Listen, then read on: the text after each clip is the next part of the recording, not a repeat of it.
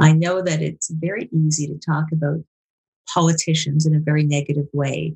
But my experience has been the vast majority of them get into politics for all the right reasons.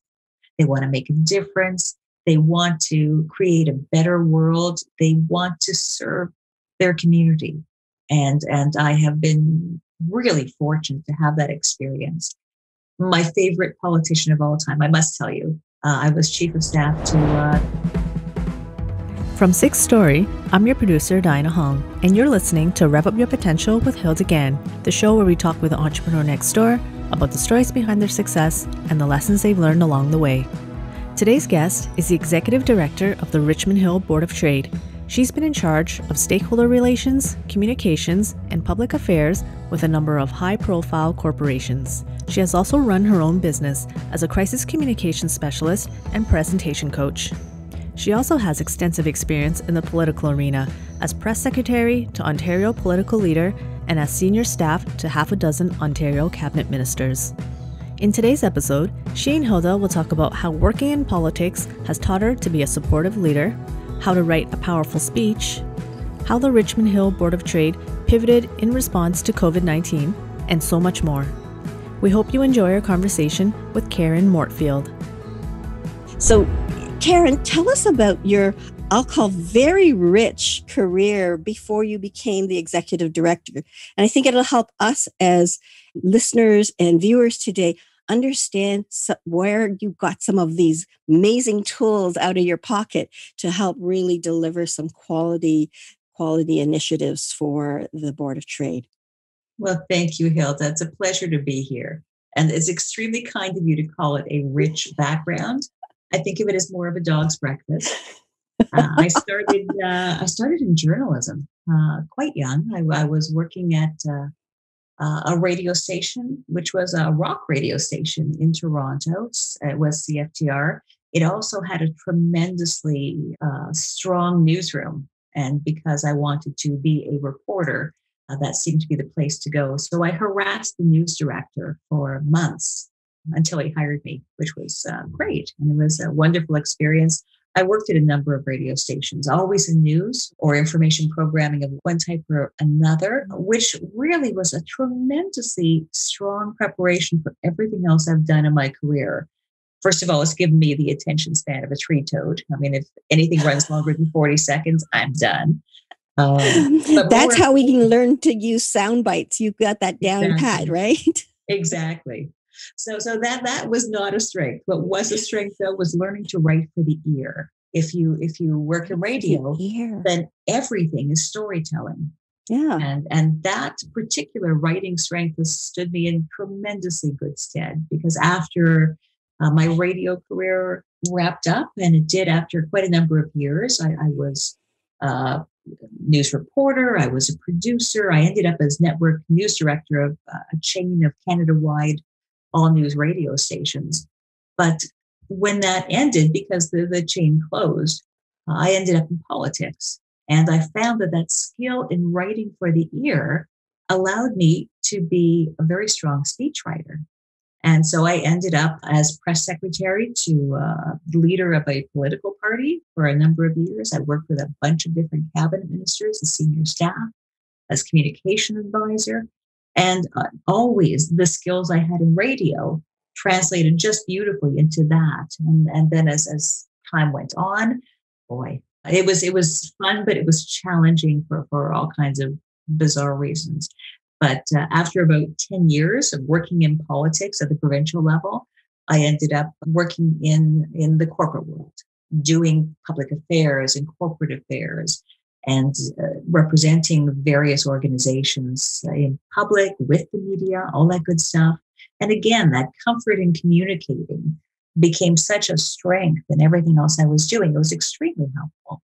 Sometimes a little more challenging than not. I worked in some of the industries that are fraught one way or another, and being comfortable communicating honestly and with passion made a huge difference. And from there, wow. Again, the dog's breakfast thing. My whole career has been marked by people calling me up and saying, I think you'd be really good at this. Do you want to give it a try? And that seems to have led from career to career to career. So I've gone from running not-for-profit organizations to working in the corporate world a number of times, working in government. I keep getting sucked back into that, although I'm trying not to, and running my own company as a crisis communication specialist and presentation coach. And after all that, I landed on the doorstep of the Richmond Hill Board of Trade. Wow. Okay. There's a lot of sound bites there that I'm still getting over the right by ear. Is that what you said? Right by ear? Or right for the ear. Yeah. Right for the ear. So I want to capture some of the highlights. I didn't want to interrupt this dog's breakfast, as you call it. And I'm not surprised that you went into the news from a rock station perspective. I think that's part of your roots calling you. I got to be part of a rock station. At the time, it made perfect sense. Of course, young, graduated. You gotta go where the passion is, and if it's rock music, that's where you gotta go, right? So, in my brain, that right for the ear kept sticking with me because I think nowadays, particularly in COVID-19, so many people have now started to do virtual programs. And a lot of that is now podcasts, which people are listening to. So can you expand on what right for the ear is? Because I think all of us as business owners who are trying to get out there probably could use some of the understanding of what that is. Absolutely. Probably my biggest challenge in writing is not using the vocabulary that I have. I have read a lot throughout my life. I have a very large vocabulary, most of which is cluttered with pointless words that no one knows except me. But writing for the ear means writing in such a way that the language is relatively simple, the sentences are relatively short, and the content itself is structured in a way that makes sense when someone is hearing a story, or I don't want to say a fairy tale, but any story, anything that offers a shared experience is part of that. And so you write as if you were talking to a friend and you're telling them about your day or about something really interesting that happened to you. And that's how people take in information. Yeah. So if that's the way you're approaching things, they're going to not only understand and internalize what you're telling them, but they'll feel a connection to you, which I think is so important. So when you say structure, what do you mean by structure? Well, a typical news story, if you're telling or if you're reading a story in print, has the strong first line that tells you the key kernel of information in the story, and then it builds on that. And it's a very defined structure, and there's frankly a lot of subjunctive clauses, and the sentences are quite long, and you may have to read it 2 or 3 times so you gather up all the information that's being presented. If you are writing for the ear and writing to tell a story, then it's more chronological in nature. Okay. So you might say, this is really interesting and I want to tell you about this, but you want to start at the beginning and say, here's how it all began. Okay. And that's how you tell that story. Okay, that's kind of important to hear, because we oftentimes will have an understanding of what we need to do, but we don't necessarily know how to write that story. You learn how to bring in a hook, capture their attention, but then, share that story. And I think one of the reasons why we started Rev Up Your Potential was to really hear the stories of entrepreneurs. And I think the type of audience that appeals to this is that people who like to learn through other people's experiences, through those stories, right? And that's what I love about Rev Up Your Potential. I get to interview people and share the stories that they've had. Let's go forward now to your political career. That can be a hotbed of information that keeps changing. COVID-19 must be like the press secretaries there now must probably, not sleep well, because they're always trying to figure out the story. And I love the fact that you share that when you write it, you need that honesty, to balance that. There is information that sometimes may not be good to share? Or not good, but maybe of concern how you share it and what you share, because you have to balance people's perspective of safety or whatever. And I love the fact that you said we have to still be honest. We have to be able to come through. So tell us some of those, maybe some anecdotes or general advice on when there were times where there was some awkwardness and decisions that you might have had to make sure you stay true to your honesty and integrity. Well, thank you for asking. It's probably the reason why I kept leaving and coming back to Queen's Park. I would come across a policy position that just struck me as not something that reflected my values. So I would leave, and then someone would call and I'd come back after a few months. So that's sort of how I balanced my own participation in the political process, not being a politician myself, but being, a staff person. Mm-hmm, mm-hmm. I have worked for some marvelous, marvelous people in politics. And I know that it's very easy to talk about politicians in a very negative way. But my experience has been the vast majority of them get into politics for all the right reasons. They want to make a difference. They want to create a better world. They want to serve their community. And I have been really fortunate to have that experience. My favorite politician of all time, I must tell you, I was chief of staff to Diane Cunningham, who was the minister responsible for women's issues. She was minister responsible for training colleges and universities. She was also the minister responsible for intergovernmental affairs. And that was important to me because that was at a time where we were contemplating our future as a country, where Quebec had been talking about leaving the Confederation. Mm-hmm. And the process that we went through to encourage Quebec to stay part of this country was mind-blowing, where we were communicating with every household in Ontario and talking about what's important about our community, about our country, and why we valued what we are all together. So that was lovely. But Diane Cunningham herself was spectacular as a minister. She had run for the party leadership and had not been successful. And I was asked to join her after that point when she was then in opposition.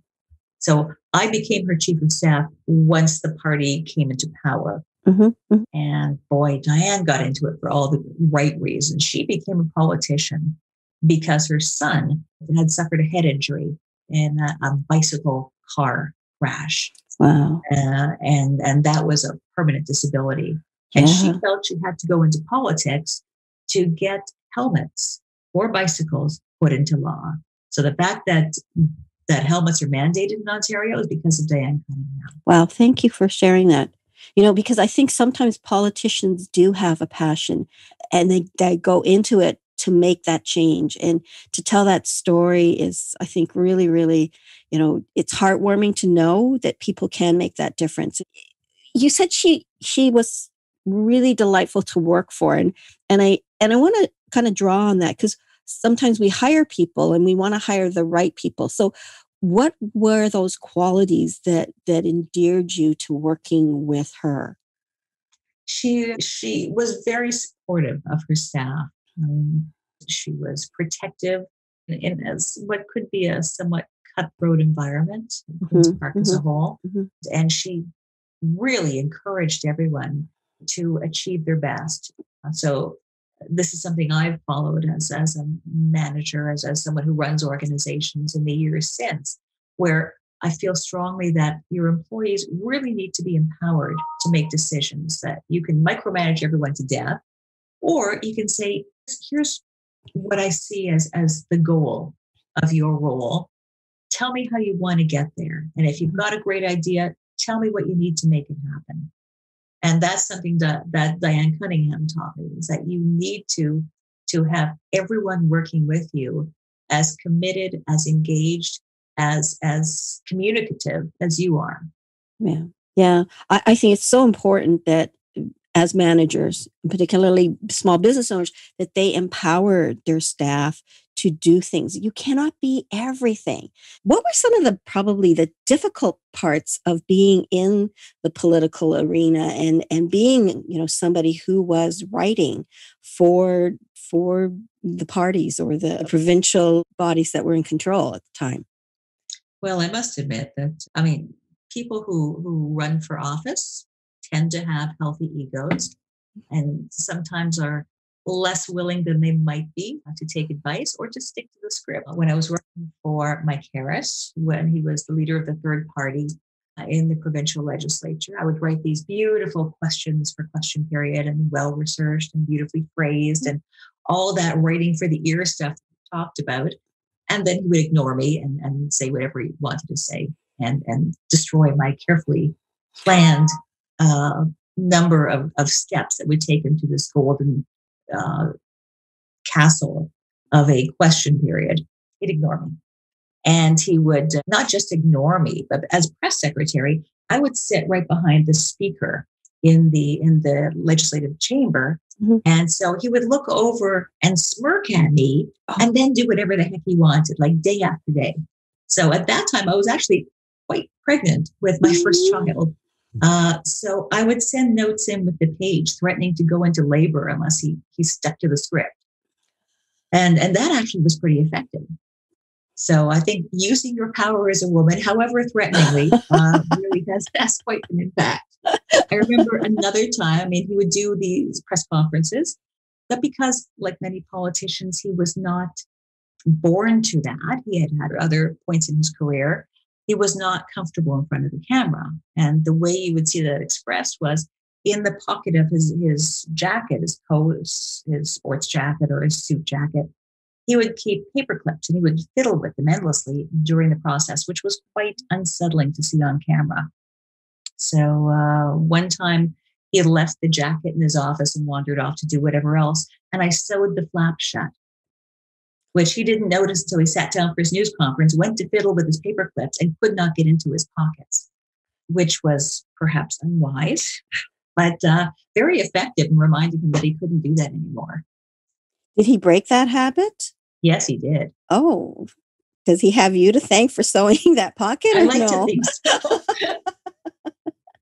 Well, I hope he's not listening to this now and saying, was it her that did it? He did it because, yeah.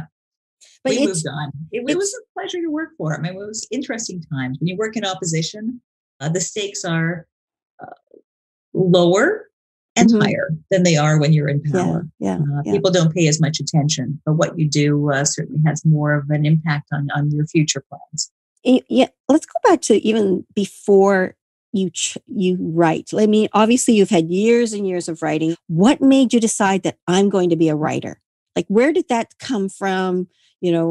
How did you get into going to journalism school? When I was growing up, my father built an airplane in our house. So the fuselage was in the garage and the wings were in one of the rooms in the basement. And so he was building a plane. That was just what was going on in our house when I was a teenager.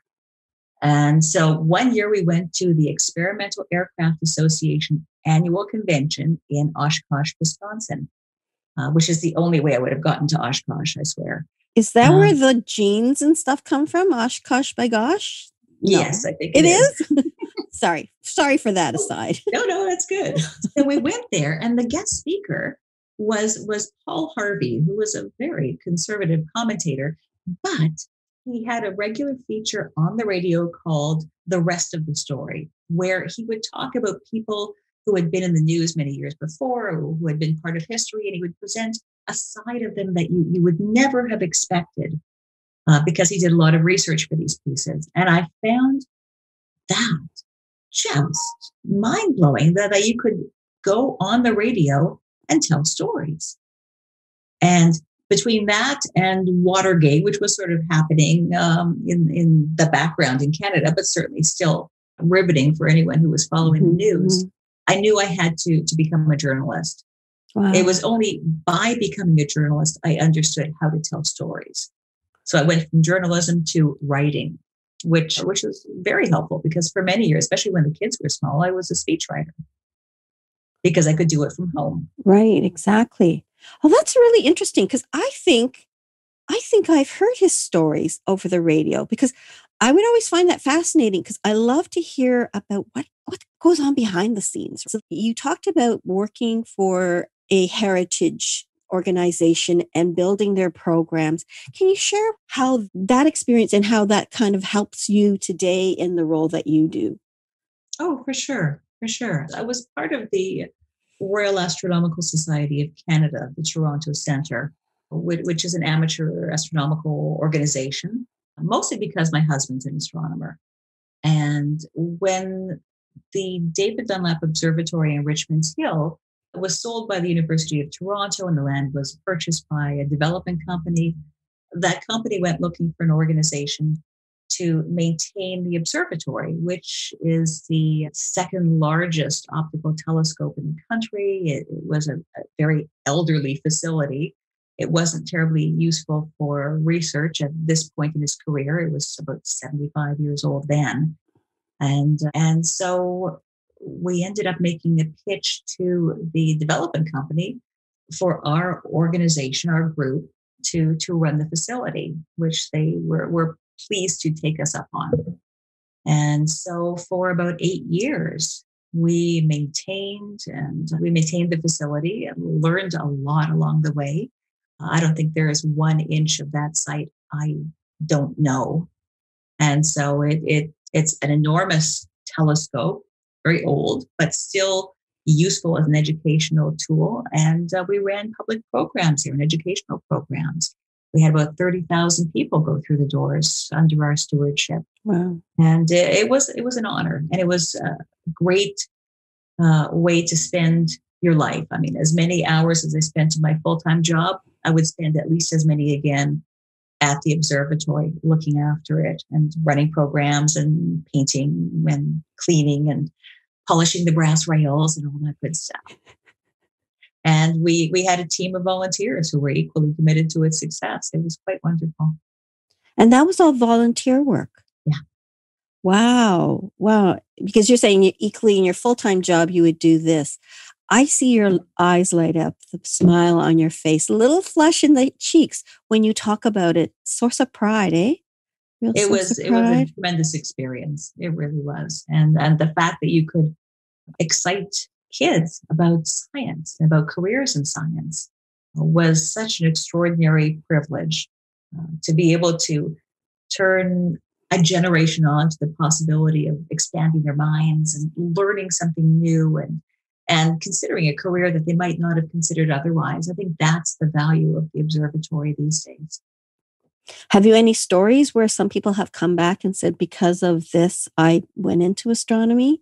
Yes. In fact, because we were a charity, we were able to offer community service hours and to high school students. And so we had a lot of students come through there who were local students who hadn't actually thought about the career in the sciences. Many of them have gone on to do undergrad and postgraduate work in astronomy and physics, in all the sciences that lead to us going beyond ourselves and seeing what else is out there in the universe.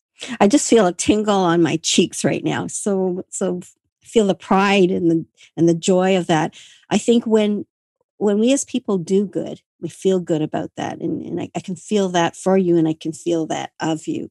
So thank you for sharing that. I do want to share a tidbit, which I found out on LinkedIn when I was just kind of preparing for the session, is there's an asteroid named after you. Yeah, there is. Can you share that story? Sure. My husband, as I said, is an astronomer and has discovered several asteroids and was sweet enough to want to name one after me. It turns out you cannot name an asteroid that you've discovered after someone you're related to by marriage, and the last name sort of gave it away. So he essentially traded naming rights with a fellow astronomer who had also discovered an asteroid and named it after me. And it references my work at the Dunlap Observatory, which is quite sweet. Yeah. And yeah, it's a bizarre claim to fame, but there you go. It's like one of a kind, I'm sure. There aren't many people who have an asteroid named after them. They'll never look at you the same without thinking of an asteroid. How big is it? No, I'm just kidding. Well, it's sizable, but it's way out there. So, yeah. But I know it's after you. Exactly. So let's now talk about the Richmond Hill Board of Trade. Yes. You were approached to apply for the position, and you actually got the position. So tell us particularly some of the achievements that you've done, and we'll talk about generalized first, and then let's dive into COVID-19. Mm-hmm. Well, it's been wonderful. I really enjoy this. It is great. And again, it was one of those experiences where someone called up and said, I think you'd be really good at this. And I had a number of phone calls when the position became open 3 years ago. I had a number of phone calls from people who I'd known in Richmond Hill over the years saying, you really need to apply for this. It sounds like a good fit for you. And so I did. I threw my hat into the ring, and the interview process was really interesting. I tend to be, what you see is what you get.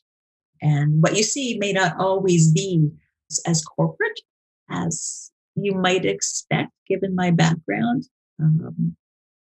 But aside from hiding my tattoos during the interview process in the first year of the job, I was pretty open about who I am and the level of autonomy that I was looking for and the type of relationship I wanted with my staff. And the board was really supportive and understood the vision that I brought to the role. And the vision being that we find ways to make the Board of Trade more relevant, more effective on behalf of small business in Richmond Hill, and to offer new ways of doing old things in order to better serve people. So tell us now how COVID-19 hit. How did you and the Richmond Hill Board of Trade adapt to COVID-19 in such a way that you really helped the entrepreneurs and the people that are members of the Board of Trade? We were very fortunate with the timing. Many chambers of commerce and boards of trade had a huge struggle because they had major events planned that they had to shut down. Mm-hmm. You recall March arrived and then everything went sideways. Our Business Achievement Awards, which is our big event of the year, was completed days before everything started to shut down. We were handshake free, but that's about it. And then clearly you could see that we were headed into some very dark days. And at that point, we didn't know what level of support the various governments would offer. We didn't know how bad it would be, how long it would be, what the impact was. This is not something that we've had to experience in our generation, even in previous generations within anyone who's living now within their lifetime. So it was all new ground. And what seemed to be important very quickly was we needed to be able to communicate with our members and support them, especially during a time when there was so much uncertainty. And no one knew from one day to the next what help was out there, what the requirements would be of these businesses, and how people would survive the experience. So again, I come back to my board of directors, which is super supportive. They were very quick to say, let's have a special meeting and talk about this. And we talked about how we could move forward as an organization, even without the networking that we're famous for and the personal contact that is sort of a hallmark of chambers of commerce and boards of trade. And so we came up with a plan that involved communicating and sharing information. So we pivoted into an organization that instead of having business at breakfast and business after 5 and all the good stuff we were doing before, it was pure information. It was putting decision makers and keepers of information in front of our members every week, over and over again. And so we had all our local politicians with the freshest information they've been able to gather from their governments. We had the finance minister, which was terrific, who came and spoke to our members. Again, all virtually. We were very quick to adopt Zoom calls as a way to communicate out to a large group. We were professional enough at using Zoom to its full capability early enough that we were asked by local politicians to run their events for them. So a lot of expertise there. We could not get information out fast enough to satisfy people. We created new websites, Shop Local website, new sections on our main website that dealt specifically with here's where you go to find the information you need about grants, about current government policies, about next steps. So all that stuff was available very, very quickly. And in the course of 2.5 months, we did dozens of events. We became must-appear locations for a lot of our local political leaders, where we knew we were doing an information-based piece every week and a talk to your local leaders piece every single week. I think the other thing too is you did things that helped the members as well with finding things. Yes. I mean, one of the coolest things we did, I'm very proud of this, is we went to our colleagues, our fellow chambers of commerce and boards of trade across the York region, and we said, let's put together a PPE guide. So personal protective equipment, every local supplier, so that our businesses know where to go to find stuff to stay in business. And so we pulled it all together. We were the coordinator of all the information, and we created a PPE guide that was broken out by municipality across York region. It was available online. It was updated every 2 weeks until we felt we'd captured everything we were going to capture. And because it became an important resource for businesses. Oh, for sure. Because like so many people were trying to open back up, particularly, the restaurant business, the hair salons, and then just people in general who, had their bookkeeping business. They had to find the PPEs. I've been looking for alcohol because we need alcohol for my daughter. 70%. I cannot find it anywhere. I mean, I found it online, and then my daughter says, maybe that's made in a place where it's really not 70% alcohol. So she wasn't trusting it.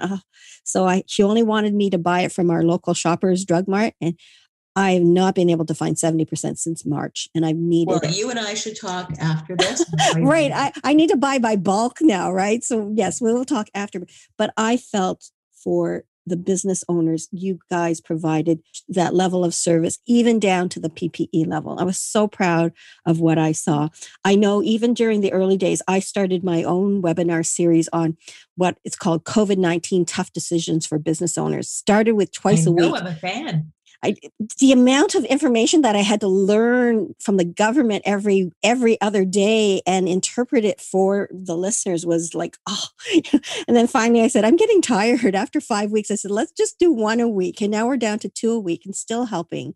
But I remember reaching out to the board and said, here, this is me. This is who I am. I'm an expert in terms of business and understanding business and human resources.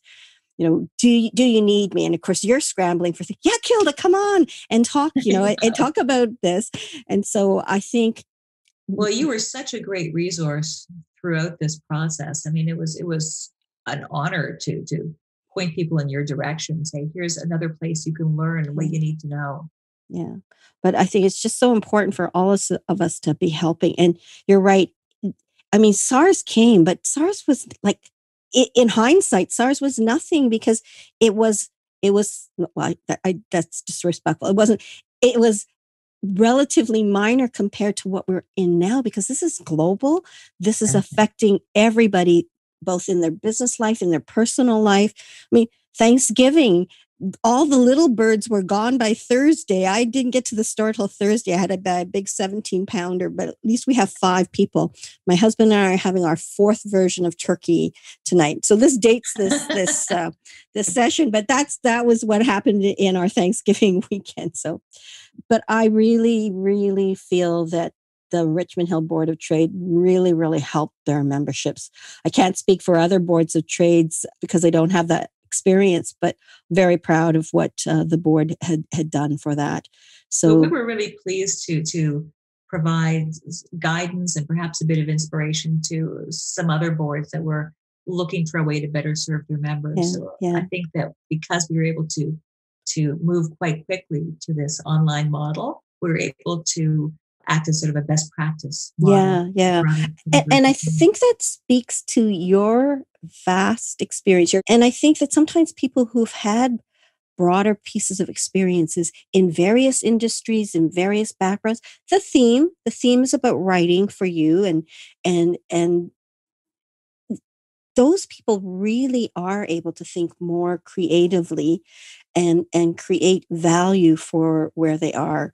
So you mentioned you had your own business. So the entrepreneurs that are listening will want to know a little bit more about that too before we finish off our conversation today. well, crisis communication and presentation coaching. So companies or organizations that were facing a difficult situation and didn't know how to A, resolve it, or B, talk about it, would call me. And it was my pleasure to be able to offer some advice on better ways to deal with issues. I mean, one of my pleasures was the fact that I know so many people, which Mhm. is great. So often, if a company had a concern, maybe they'd had something difficult happen, something bad, and they knew they had to talk about it, but didn't know how to talk about it, they would turn to me, and I was able to suggest ways for them to be honest, which was always key for me. They had to be honest with anyone they were talking to, but they had to look at what they were saying and how they were saying it. So, for example, if a company was facing a crisis because a product they put out there had to be recalled because it was contaminated with something, then we would talk about the fact that this is something that hits all companies at one time or another. But let's talk about the measures that are taken on a daily basis to ensure that the finest health standards are met, for example. So Mhm. you find ways to sort of put your particular issue in a broader context. So there was that. And I would also work with people and offer them some advice on how to communicate more effectively, how to speak to the camera, how to give presentations or speeches in a way that allowed them to connect with their audience and not have them like staring down at a page and staring at something and just like spitting words out that meant nothing to them or the people they were addressing. So that kind of thing kept me busy. And it was a natural offshoot of what I'd been doing all along, Yeah, which is yeah.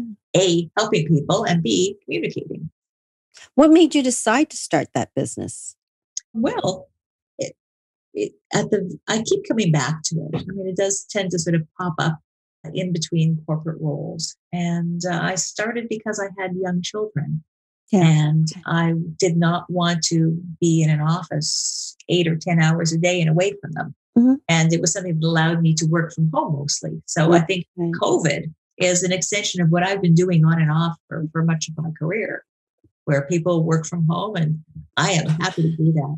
I mean, there was a time when I was writing speeches with young children at home, and the only thing that got me out of there and back into an office is that the only thing I could write in was a pair of pink Scotty dog pajamas. And when the pajamas wore out, off I went back to an office. Those pajamas are nothing. Well, it has been a pleasure talking to you. I think that those who've listened understand that sometimes we have an eclectic collection of experiences, but all of those add to the richness of who we are, who we become. And when we find that job, the next job, we bring all of those experiences to that. And Everything has value. yeah, yeah, yeah. I remember reading an article about Chris Hadfield, and he said, I'd like to think that everything that I've done before has brought me to where I am today.